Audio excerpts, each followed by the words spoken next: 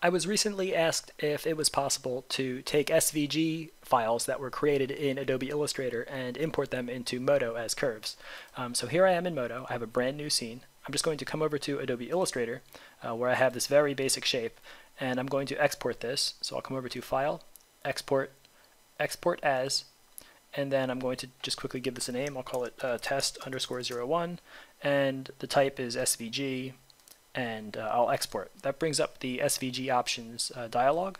I'm just going to make sure that the font is set to convert to outlines. This is necessary if we want to bring this in as curves in Modo. So now back in Modo, I'm just going to come over to File, Import, and I'll double click test_01, and here I have the curve. It comes in a separate folder, and if I select the mesh item, I can actually come over to the Properties tab, and in the Curve side tab, we can enable Render Curves, and then I know that this is pretty thin, so I'm going to change this to, let's do 2 meters, and then when I render this by pressing F8, we should be able to see the curve rendered.